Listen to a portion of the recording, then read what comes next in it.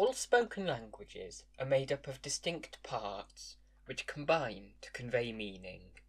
The smallest of these parts is the phoneme. A phoneme is a unit of speech which distinguishes words from one another. For example, in English, safe and save differ by one sound. Therefore, these two sounds, F and V, count as different phonemes in English. This isn't the case in all languages. In Old English, for example, F and V counted only as one phoneme. This is because both are present, but only in different situations, so there could never be a case where the sounds are used to differentiate two otherwise identical words. That is, there could never be a vir or a hafa. Sounds like these can be said to be in complementary distribution, and that they are allophones of one another. Words like safe and save are called minimal pairs, and they are often used to determine whether or not two sounds are phonemes or not. It is worth noting, however, that not all phonemes will have a contrastive minimal pair with all other phonemes. For example, there are no minimal pairs in English containing a contrast between h and eng, because h never ends a syllable and eng always does. This does not mean that they are allophones of one another, even though they could be interpreted as being in complementary distribution. In cases like these, the fact that they are so different overrules this.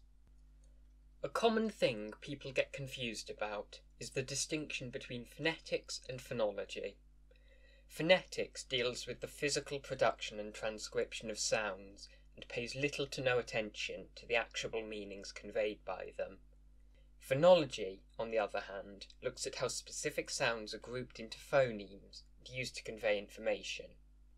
For example, English speakers interpret the K in king and the CK in duck to be exactly the same sound, and phonemically they are. However, when you use a phonetic transcription, you see a little h after the K in king. This shows aspiration, a little burst of air with the sound. If you hold your hand in front of your mouth and say a word like cake or pop, you should be able to feel the difference between the first and last sounds. While this difference is purely phonetic in English, other languages make the phonemic distinction as well, such as ancient Greek, which has this minimal pair to demonstrate the distinction.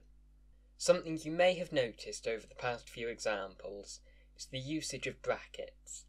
As a rule, a phonemic transcription will always use slashes to bound the pronunciation, while a phonetic one will use square brackets. Using this system allows linguists to include both phonetic and phonemic transcriptions in their work, without having to declare which it is every time they do so. It also means that as a reader you can estimate how accurate the transcription is, as a pronunciation bounded in square brackets will be far more precise than one using slashes. A nice way I once saw it phrased, though I don't recall where, was the slashes of doubt and the brackets of confidence. Other topics covered by phonology include stress and intonation, phonotactics, and other areas of prosody. I won't go into too much detail with these areas now, but I will give a quick overview of each. Stress is the property which makes some syllables feel heavier than others. For example, the English word rehydration carries stress on the third syllable. Stress is signified with a stress mark, the little dash you can see in this transcription. In some languages the stress is predictable. In Old English it's always initial, while in Cornish it's always on the penult. In some languages, such as modern English, it's variable. Compare the locations of the stress in community and adjective. Sometimes stress can be phonemic. It distinguishes words. English occasionally does this, with pairs such as produce and produce. A few languages can be said to have no stress. The most notable example here is French. Intonation is the way a speaker's voice goes up and down in pitch as they speak. An example is how the voice rises at the end of a question, and although this isn't as noticeable in English as it is in, say, German or French, it is still present. Unlike phonemic tone, which is represented by a diacritic on the vowel, intonation is usually shown using an upwards or downwards arrow before the sequence it modifies. Phonetactics refers to the way words are structured. One thing it looks at is syllable structure. Every syllable in every language is generally composed of two main parts, the onset and the rhyme. The rhyme is further subdivided into nucleus and coda. Any syllable can be divided into these parts.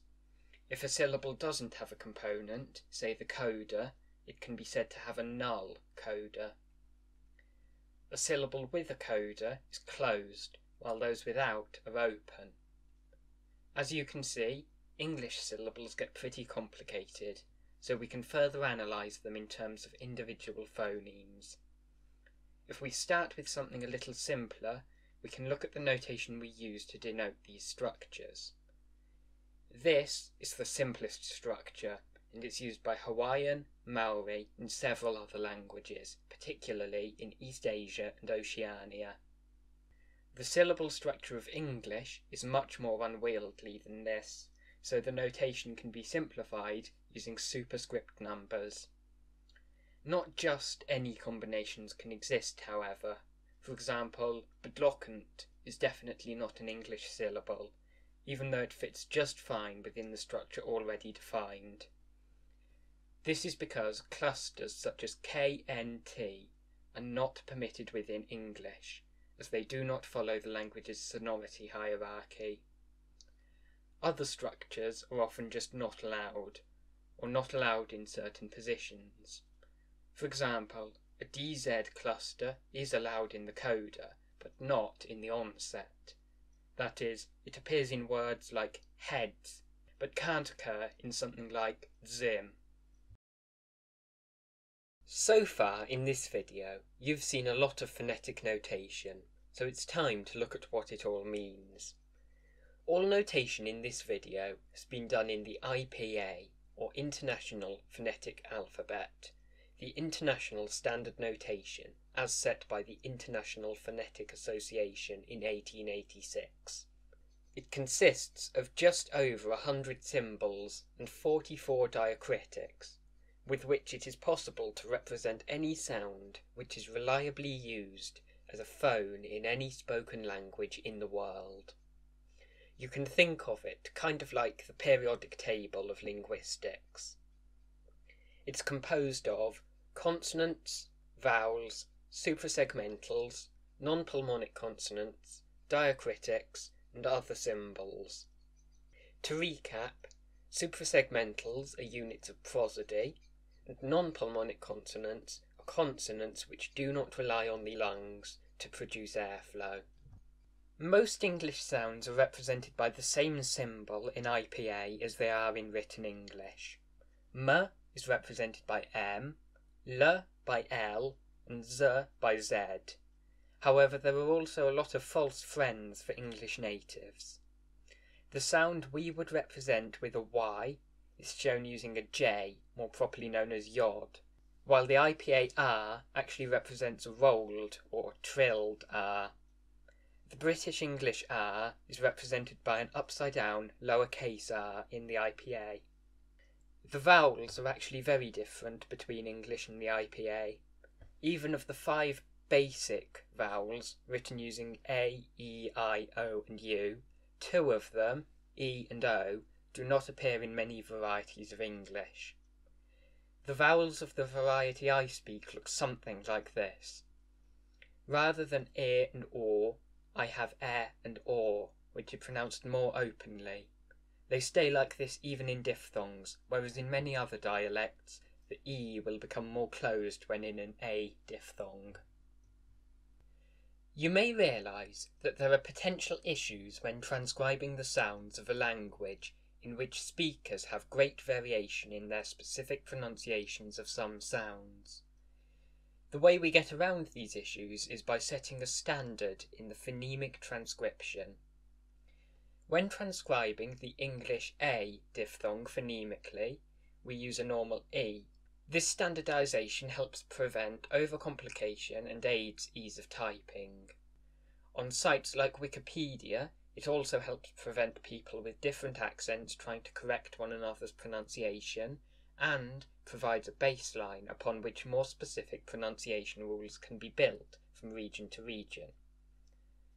Another standard when writing English is the transcription of R as a normal R.